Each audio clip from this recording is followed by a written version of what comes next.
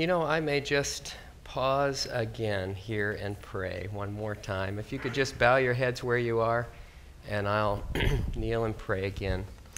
Dear Father in heaven, Lord, as we want to right now spend some time in your word, I pray that you would speak to us. I pray that you would bless with your Holy Spirit to bring home to our hearts the message from this story in Scripture. May it be real and practical and really an encouragement to each one. And I pray this in Jesus' name. Amen.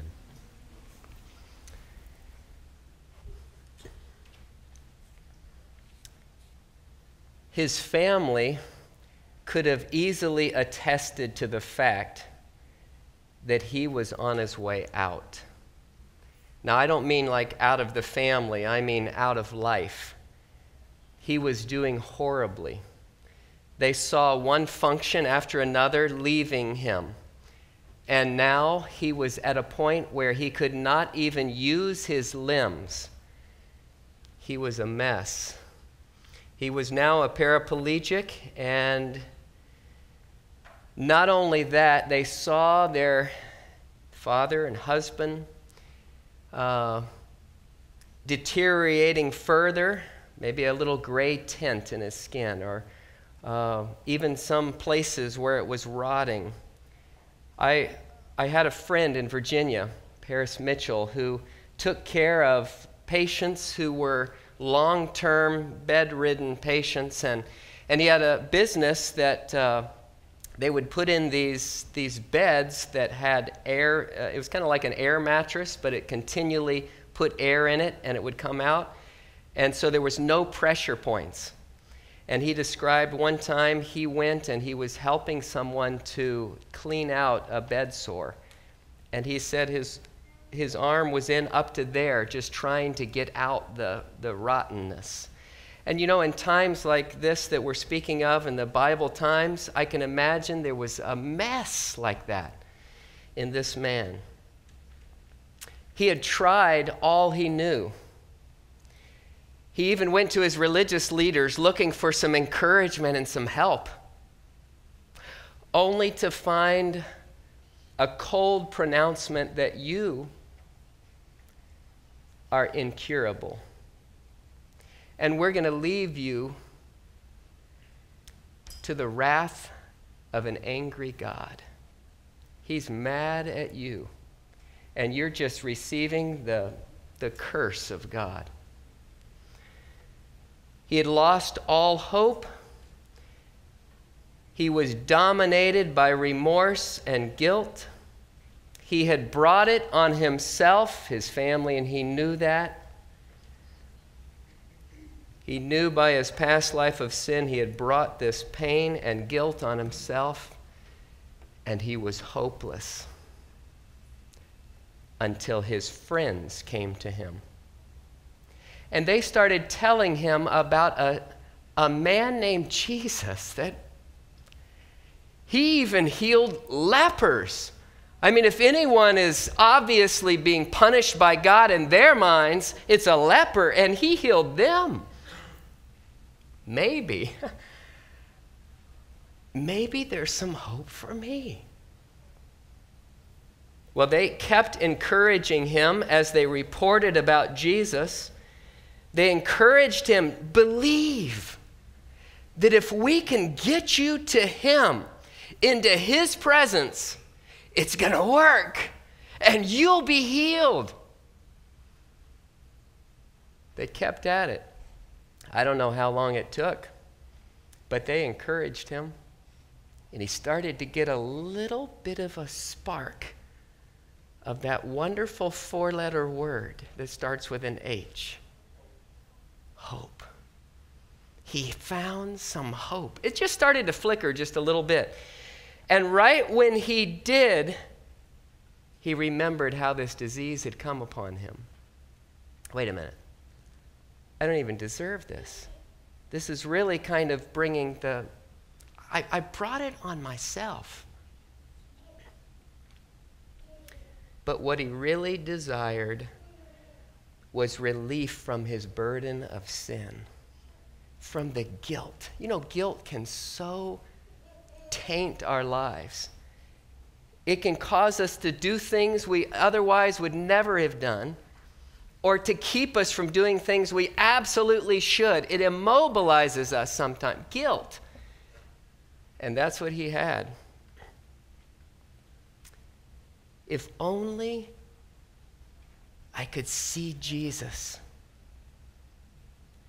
and receive the assurance of forgiveness and peace somehow with heaven,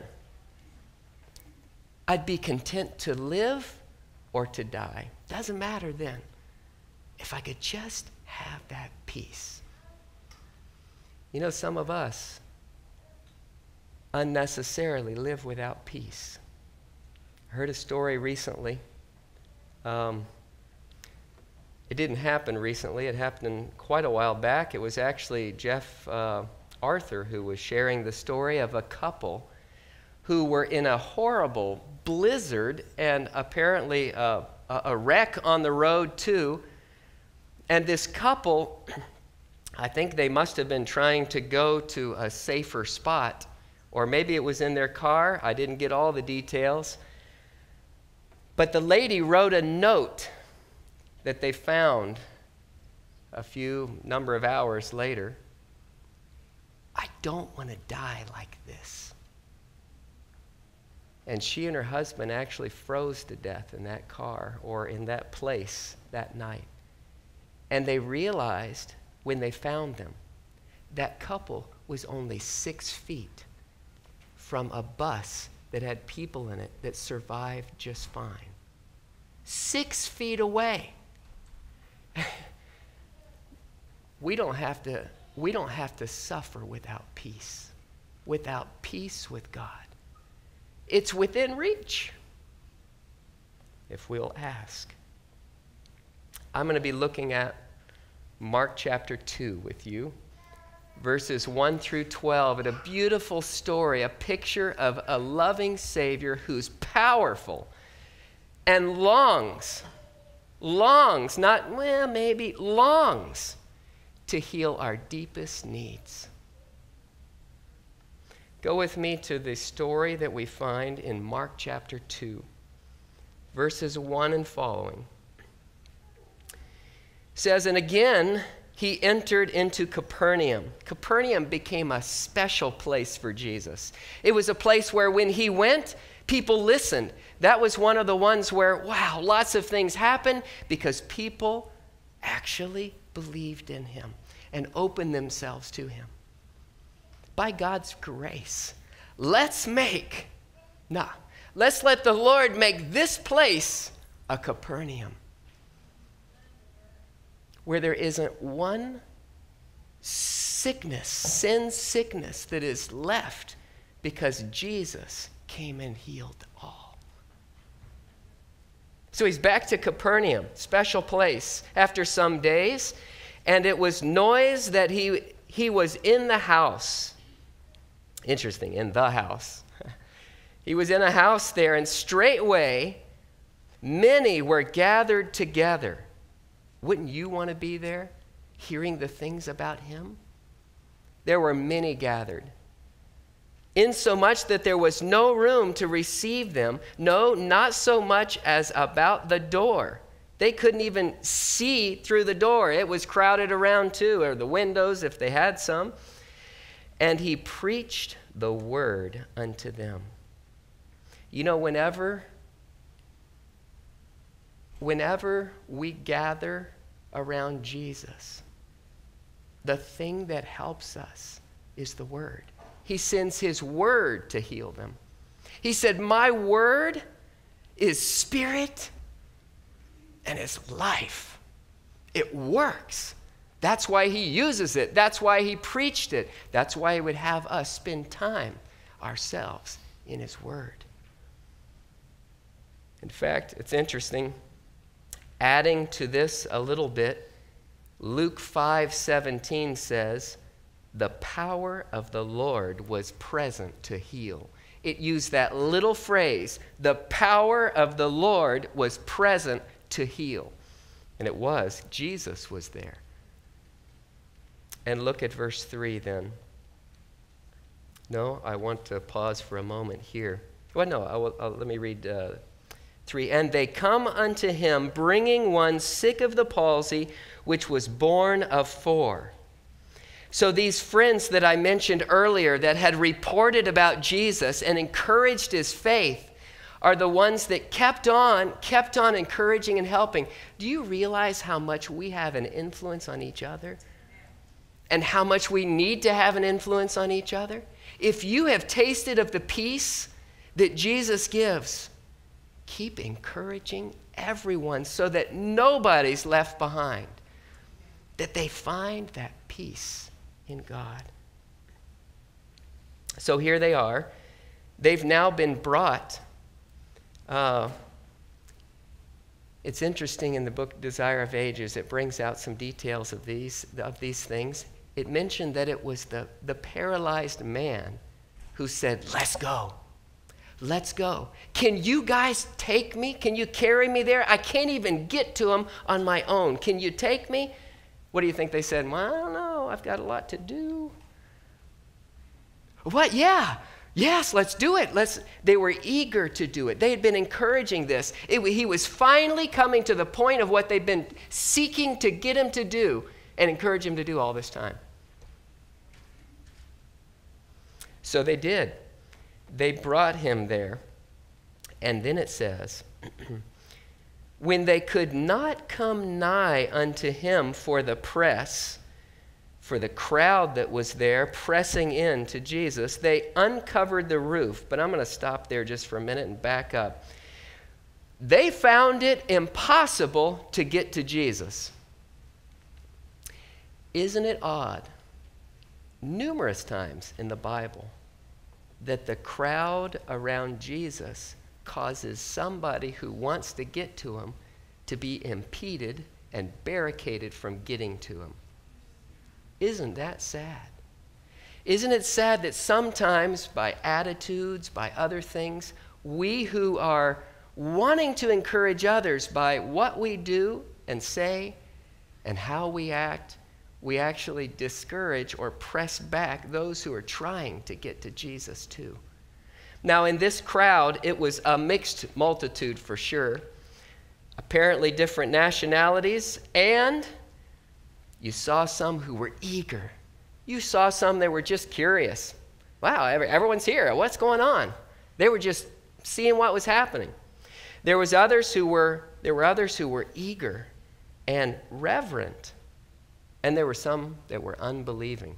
Others, like the Pharisees and the doctors of the law, as it says, they were there just to see if they could find something to say, aha, that proves you are not the Messiah. And so we can keep everyone following us and not continuing to go and follow you.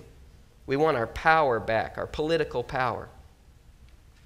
It's interesting in Luke chapter 1, verse 53, the Bible says, he hath filled the hungry with good things, and the rich he hath sent empty away.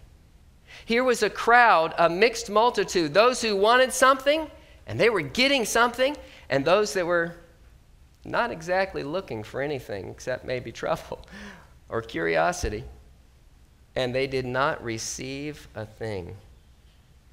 Again and again, these 4 men were trying to carry him in, and they tried, let me try this door, let me try over here. And they kept trying, and it's like nobody would part the way. It's like, no, maybe over there. I got to listen. They would not allow them in. The sick man, get this, he's laying there in whatever they're taking him on.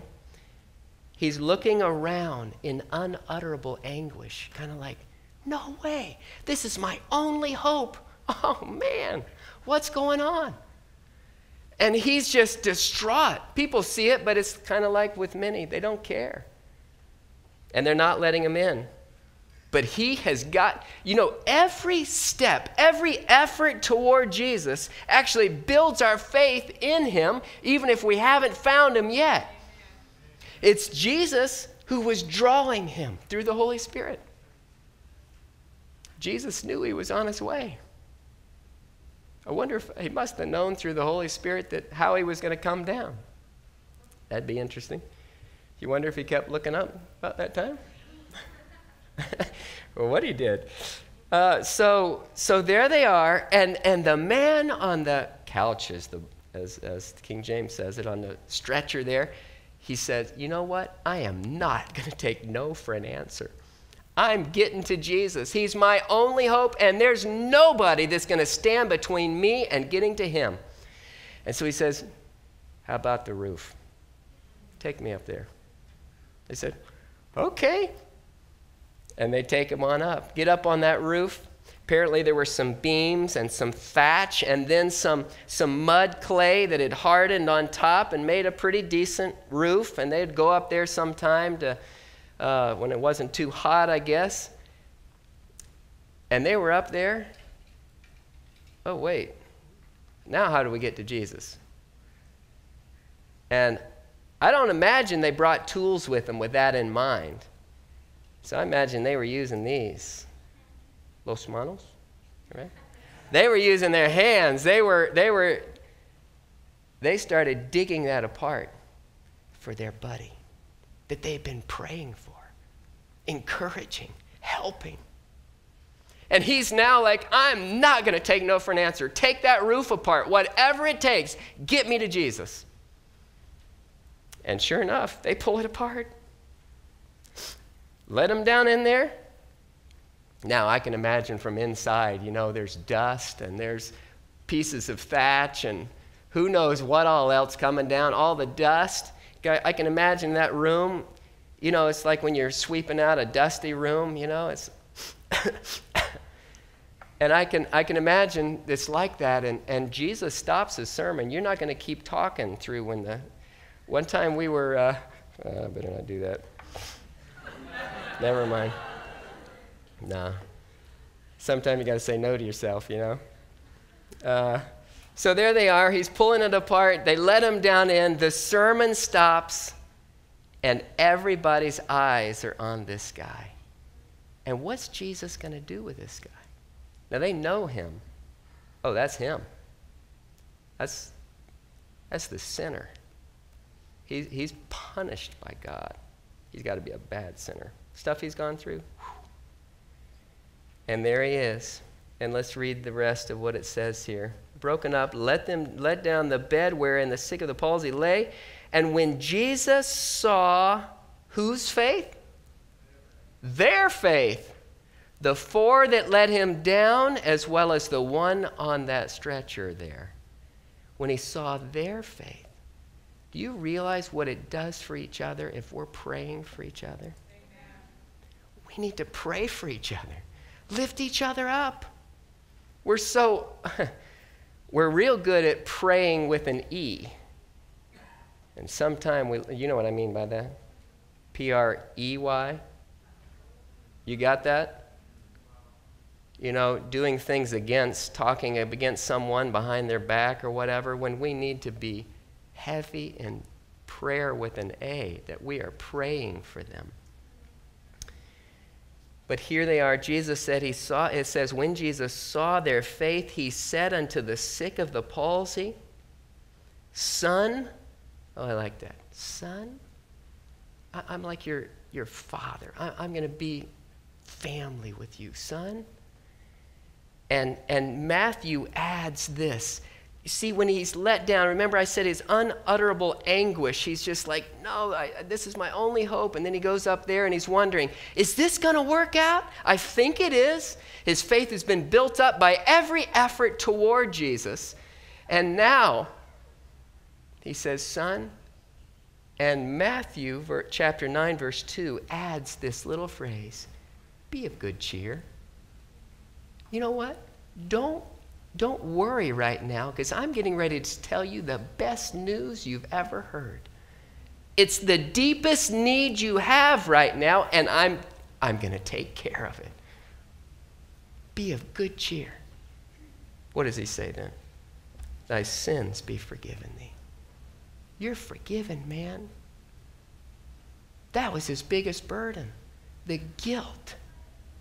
And he took it away.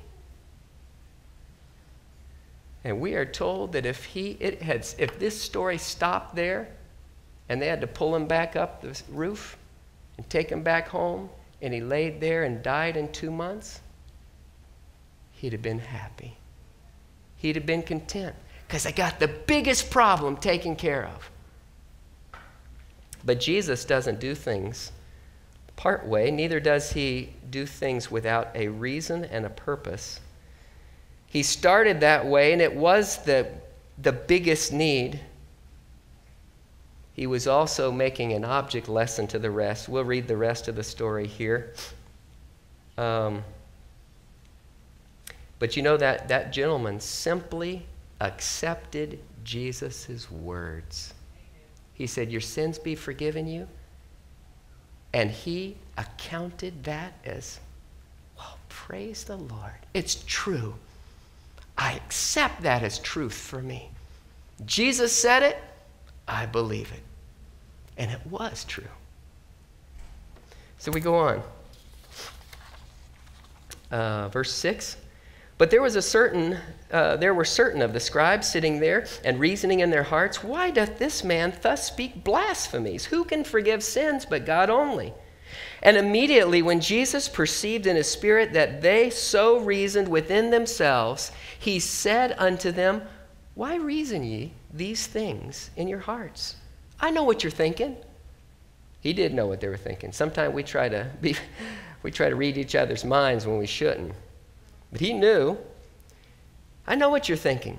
And then he says, now tell me, which is easier to say to the sick of the palsy? Thy sins be forgiven thee, or to say, arise, take up thy bed and walk? Which is easier to prove? Should someone can just go around saying, hey, man, your sins are forgiven, buddy. But how do you know that's the case? So he said, okay, which is easier, to say that? Or how about let me prove to you my power and ability to heal in a physical realm, so you will know what I just said and he just got is for real. And he goes on. It says, but that ye may know that the Son of Man hath power on earth to forgive sins, he saith to the sick of the palsy, I say unto thee, arise, take up thy bed, and go thy way into thy house. And I love the way Mark so often he uses this, immediately. And immediately he arose, took up the bed, and went forth before them all. You know, he didn't say, fellas, can you pull me back up through? This time they're parting for him. He's the center stage, and they're all watching, and they're just like, I think heaven just came down. And it had. Jesus showed them, wow, look what I can do if you'll let me. He walks through that crowd now, and he went forth before them all, insomuch as that they were all amazed and glorified God, saying, we never saw it on this fashion. We've never seen this before. This is different. This is supernatural. Would you like to hear the rest of the story when he went home? Do you know we have that story? In the Desire of Ages. Let me read it to you quickly, and we're going to come to a close. In the home of the healed paralytic, there was great rejoicing when he returned to his family, carrying with ease the couch upon which he had been slowly borne from their presence but a short time before. So he's back in not too long a time, and they're like, wow, Dad, husband, whoa. They gathered round with tears of joy, scarcely daring to believe their eyes, probably pinching themselves. Wait a minute, am I awake? Is this a dream? No way. He stood before them in the full vigor of manhood, Those arms they had seen lifeless were quick to obey his will. The flesh that had been shrunken and leaden-hued was now fresh and ruddy. He walked with a firm, free step. Joy and hope were written in every lineament of his countenance. And an expression of purity and peace had taken the place of the marks of sin and suffering. Glad thanksgiving went up from that home, and God was glorified through his Son, who had restored hope to the hopeless and strength to the stricken one. This man and his family were ready to lay down their lives for Jesus. How about that? No doubt dimmed their faith. No unbelief marred their fealty or faithfulness to him who had brought light into their darkened home. Isn't that beautiful? Do you know that your life, if it's not like this, can be? You have a Savior who's powerful and longs to heal you, to give you that peace that they found. You know, some of you, you know who you are, and the Lord knows who you are, even though no one else here does. But some of you, in some ways, are captive to habits and challenges in your secret life that make you sometimes feel like this man, hopeless. I'll never get over this. I can't get beyond it.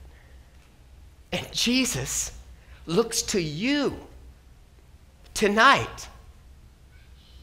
If you receive his word, he says, thy sins be forgiven you. You know who you are, and you can receive that from him. And then that peace that comes into your life when that guilt is behind you. And yes, he has got to be the one to continue the work that only he can begin. But it can be from a context of peace and giving all to him. And then like that man and his family, Lord, I will give you anything you need in my life. I want to give to you anything that stands between me and you. He'll take it.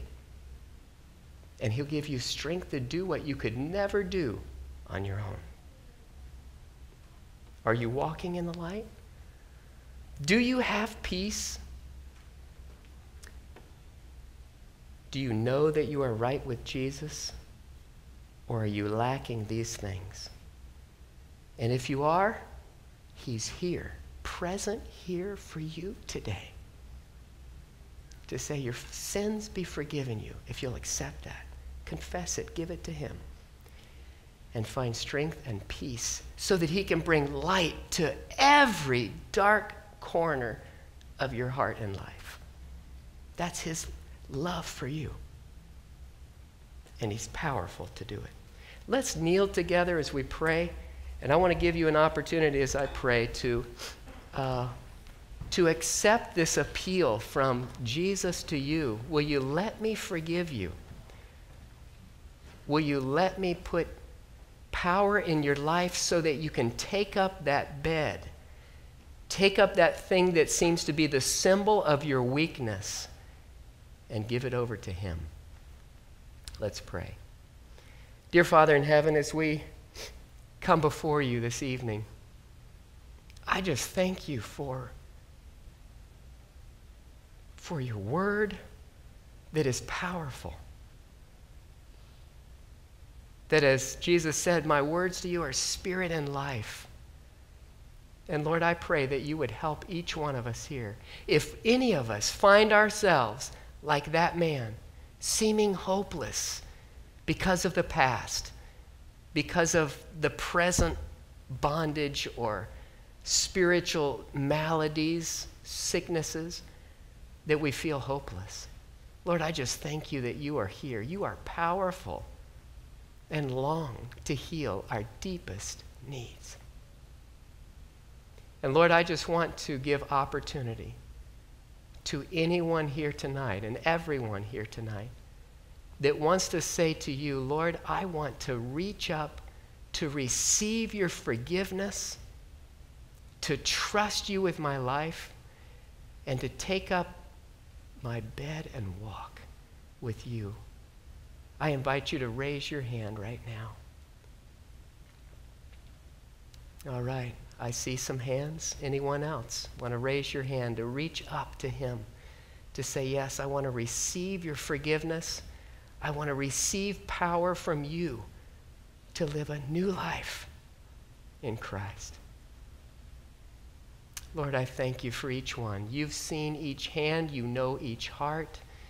And I know that when we look at ourselves and we look at our challenges, it is hopeless. But I thank you that we don't have to look there. We can look to you and find strength and help and power. So Lord, I pray for that for each of us in our experience, that at the beginning of this year, right now, that you would work in each of us to find a personal, powerful Savior in Jesus. May that be the reality. And Lord, as we've lifted our hands to say, yes, we want to receive this from you, thank you that you're doing that. And you will continue to work that in us. And I pray all this in Jesus' name. Amen.